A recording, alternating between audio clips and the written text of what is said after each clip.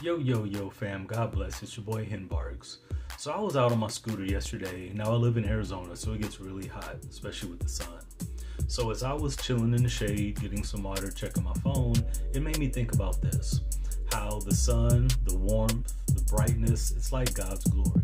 And we all step into the shade sometimes, maybe without even knowing it, but things like sin, anger, jealousy, pride, idolatry, these are all things that shade us from the glory of God.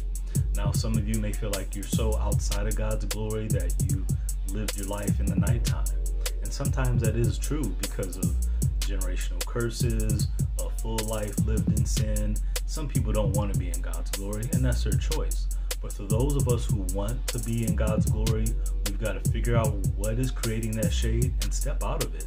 Jeremiah 3:14 says this, "Return, O backsliding children, says the Lord, for I am married to you."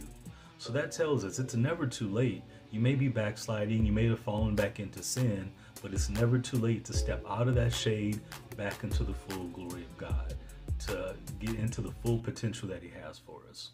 So God bless you. I hope you have a great rest of the week. Take care, y'all. We'll talk soon.